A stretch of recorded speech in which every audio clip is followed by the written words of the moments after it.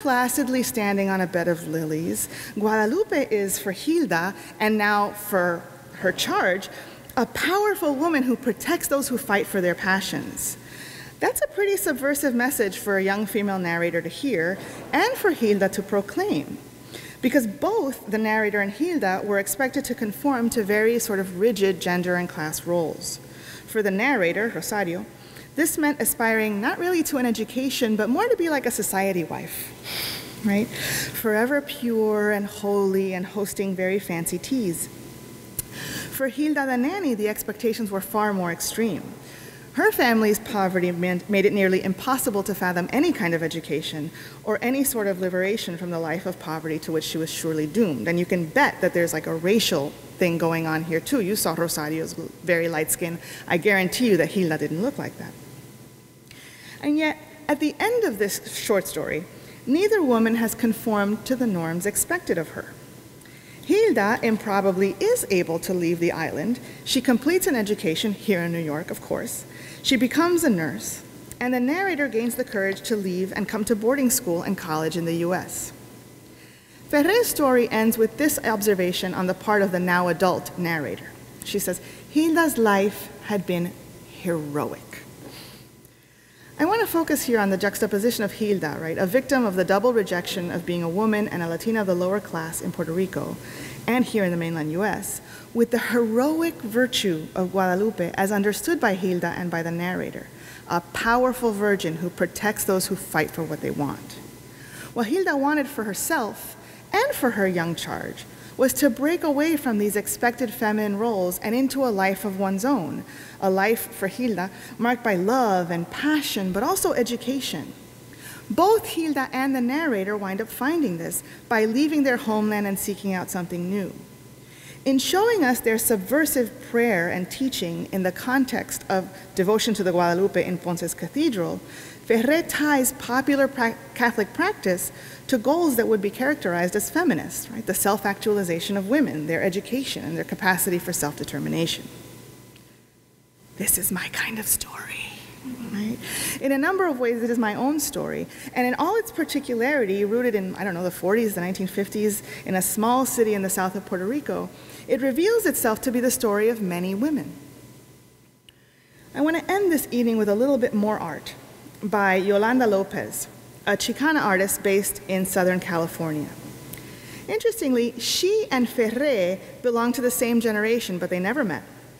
They both paint pictures of subversive Guadalupes, right? Ferrer with words and Lopez with sort of collage.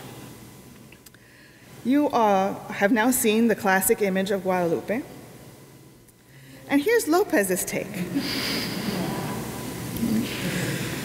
She got a lot of flack for this. And so did I when I put it on Twitter last December, innocently.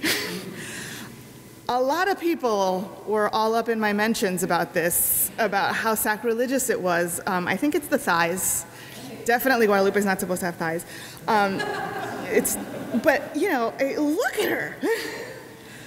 Many people are deeply disturbed to see Guadalupe depicted as a strong woman, a runner. Look at her shoes. In running shoes, she's got a shawl behind her back. She's strangling a snake. I mean, come on, right? She's dynamic and she's forceful and she's coming right at you. It looks to me like a depiction of the Guadalupe that Hilda is praying to in Ferrer's story. When I discovered these in the course of my research, right, you know, like you go down these internet rabbit holes, like, I know I'm writing about Guadalupe, maybe I'll just Google it and something will come to me. I couldn't believe the synergy between this painting and Ferrer's story. Here's my favorite of Lopez. She does a triptych, but this is my very favorite. This is Lopez's mother, Margaret Stewart, as the Virgin of Guadalupe. She looks exactly like my grandmother, who also had a Singer sewing machine. Hers was olive green, but it looked exactly like that. The lamp was the same, the things of thread stacked up were the same, the table is the same, the material sliding off the table, the same. She had the same haircut, the same build, the same look over her glasses, right? It was like looking at my own grandmother. Maybe it looks like someone you love. What amazes me is that this very particular image, right, it's her mother, revealed so much to me about my own grandmother's everyday holiness. Imagine if we saw our grandmothers painted as saints in all their heroic virtue. Particular narratives, especially literary narratives or art, whose beauty lies in their capacity to re-present reality in fresh perspective, highlight the unity and diversity that is and has always been a mark of the Church. To my mind, the faith of ordinary people is embedded in narratives like these. In a particular way, the work of Latina authors like Ferrer and many others allows us to glimpse what anthropologist Ada Maria Diaz-Stevens, also Nuyorican, has termed the matriarchal core of Latinx Catholicism. In the story of Hilda and her charge and their interaction with Guadalupe, we see hints of catechesis, of cultural retelling, of the interaction between popular culture and popular religion. It is in these intersections, I believe, that the Holy Spirit resides, that grace erupts, that the story of the Church gets told. Consequently, by analyzing these narratives, theologians can discover the sense of the faithful, that infallible intuition of faith that belongs to the whole people of God. The story of the people of God, which I think is what ecclesiology is enriched by and transmitted through well-told stories like Ferrer's. It makes their experience count. The reality of Latinx people in the US is complex. The history is long and riddled with conquest and with violence and with cultural appropriation. The demographic story of American Catholicism continues to shift. Our church's gaze is turning southward. Our churches themselves turning more and more Latinx. In this time of flux, we cannot forget to ask whose experience counts, and how do we go about counting and accounting for the experience of the marginalized and the excluded in our midst? Cuéntame is my approach to an initial accounting, but it's also a threefold invitation. I want to hear about American history without leaving anybody out. I want to hear about some well-told stories that highlight the roles of women in catechizing, in passing on the faith, and in developing doctrine. And finally, I want to hear your own stories, that in so doing we can recognize the unity and diversity that binds us all into one people of God. Thank you.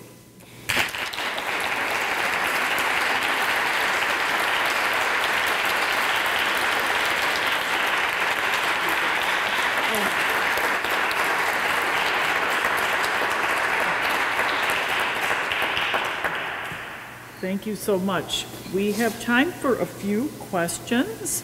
If you would like to ask a question, I didn't ask if you would take questions, but hopefully you will. I will now. Please raise your hand and tell us who you are and briefly state your question or comment.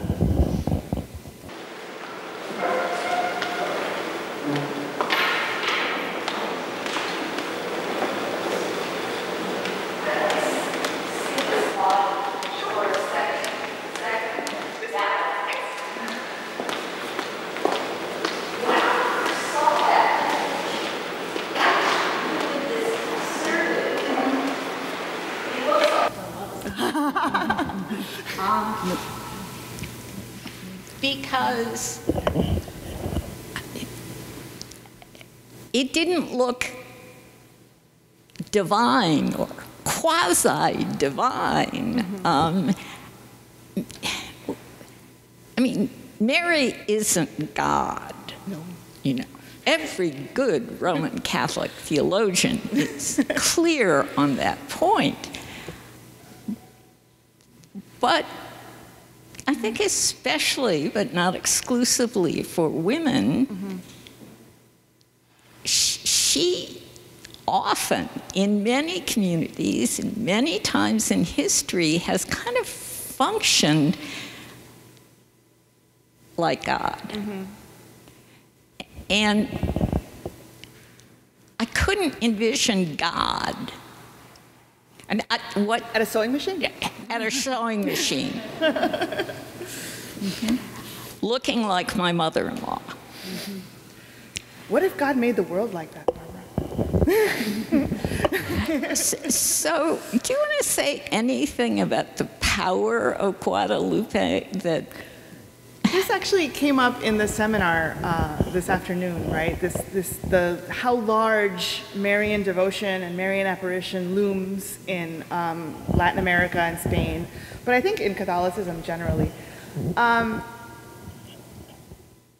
think one reason why there's a proliferation of Marys and there's so much attachment to Marys is that all of these apparitions or cultural expressions of Mary allow communities to graft their story onto the story of the church in life-giving ways, right? And the church enculturates or acculturates, I don't remember the difference right now, through that, right? It makes that happen, right? It gives you ownership of the faith in a very real way.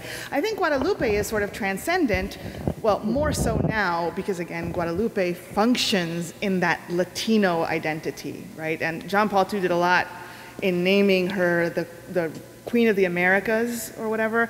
I was actually at a conference at Notre Dame when that was proposed, and there were many bishops from Latin America there, and they were not chill about that option. They were actually very insulted because they viewed it as yet another colonial move. Like, no, no, no. We have St. Rose of Lima. I don't want Guadalupe. Or, no, no, no. We have Our Lady of, Caridad. We don't want, why does she have to be the Queen of the Americas? We have our own, right? And so I think Guadalupe looms a little larger maybe here because it fills that Latino, that kind of the fantasy of this monoculture that doesn't exist. Nevertheless, I get your point about the importance of women seeing themselves as depicted as divine, right? Or seeing themselves in God. And it's a double-edged sword, right? The more divine, this is an insight from Elizabeth Johnson, the more divine we make Mary, the more masculine we make God. And God is utter mystery, so we need to be really careful about that. At the same time, we can't deny the power of, especially images like this, to awaken us to the way in which grace is operative in the world, right? I loved the idea, because everyone thinks their grandma's a saint, right? I'm sure, well, maybe one of them was a saint. Maybe, there's always like a mean one and a nice one. Mean one and a nice one. Right. I had a mean one and a nice one too, but the nice one is this one. We always think our grandmas are saints, right? But then to see someone who looks so much like her totally depicted this way drove it home at a level that I didn't know I needed. To see that and then to be able to imagine Mary's real life, right? Sewing, feeding, washing clothes, mending or darning or whatever. That kind of helps us to take note of the ubiquity of grace among the people of God, and I think that that's a fundamentally important thing that we can bring along, right? Thank you. Another question?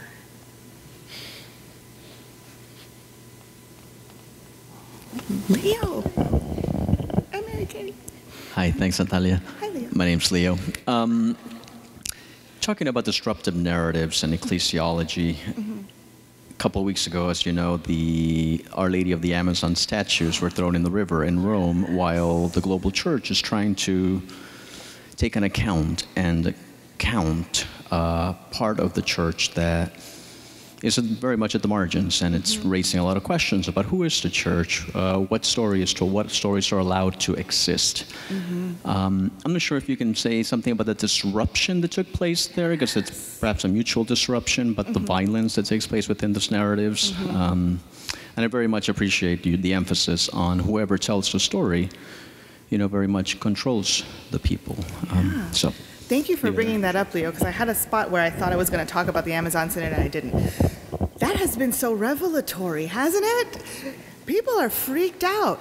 And the best part is that they named, so there was this statue, right, this Amazon Synod. People from the Amazon brought these symbols, religious symbols that they use, whatever. They brought it to the Vatican, and it was kind of revolutionary because finally something from the New World is entering the sacred halls of the Vatican. This is amazing. This is awesome. A little exoticizing, but whatever. We're going to let it slide. And in this moment, there's a carving of an indigenous woman, right, with sort of face markings like paint, and she's naked and pregnant, right, very clearly pregnant. You see a fetus in her womb, right, in red, so it's very, obvious what's going on. And somehow the professional Catholics in the social media world named this thing the Pachamama, which it is not. You and I were at the Cusco Cathedral on the Feast of the Pachamama, were you not? Yes. I have seen the way the Feast of the Pachamama gets incorporated into a Marian feast. I don't remember what it was. It was like Our Lady of Sorrows. It was some totally minor Mary that was suddenly really important in the Andes. We know what's going on, and that's fine, right? It's totally fine. So they named it Pachamama because that sounds really scary and indigenous, doesn't it? It definitely doesn't sound Catholic. So that immediately became the name of that statue, and then it needed to be cleansed, right? Because God needs to be protected from our defilement somehow. And so these, heroes took it and threw it in the river, right? And literally, it's very violent to drown a pregnant lady, even a carved one. And many other thoughts on that, which I will pause because we're being filmed. But the idea that some other culture might have something to teach Rome about Catholicism was so disconcerting that it needed to be killed, right? Extinguished, drowned, right? In a very violent way. And Pope Francis, to his credit, apologized, right? Called it an act of violence, right? Noted that some people were laughing at the headdress of some of the indigenous guests at the Amazon Synod, and that those headdresses were no less ridiculous than half of the things that the bishops were wearing. Which is true, right? It's just, what headdress are you more comfortable with? Which have you seen more, right? But everybody, look at the Swiss guards. Do you think those things belong in the Vatican? That's not Jesus, right? That's an enculturation too. It's a weird outfit. You might even say that Catholicism is filled with weird outfits. Something about those weird outfits, though, really set people off, right? And it reveals to us what sorts of narratives we need to hear more of, right?